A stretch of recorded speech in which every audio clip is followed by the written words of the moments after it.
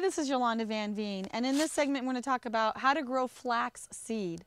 Now, flax is a wonderful type of a grain that grows just like any other grass, and so it's really easy to grow. A lot of times when you're buying your own flax, it's been baked, so it will not germinate.